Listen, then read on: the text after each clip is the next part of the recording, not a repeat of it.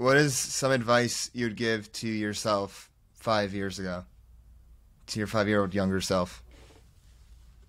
Don't let bear markets and cycles in crypto discourage you. It almost feels like everyone goes through crypto puberty, which is like their first thing is they get into crypto on like an upcycle and they're like, wow, this is the next biggest thing in the entire world. And then the down cycle, it's like everyone has to like go through their puberty phase of like, nope, that was a scam. Like I lost all my money. Like this was all bullshit. And then they like miss the cool stuff happening in the bear market, right? Like the real tech and stuff, and then the next upswing, they're like, "Shit, I should have just stuck with it." So I tell anyone if this is your first cycle or something, stick with it. I saw my first cycle from 1,300 BTC down to like I think like 190 or whatever that was, and then the ICO cycle, right? Everyone thought crypto was a scam after like like Denta coin or Doctor coin or whatever coin, right? Like Pothole and corn.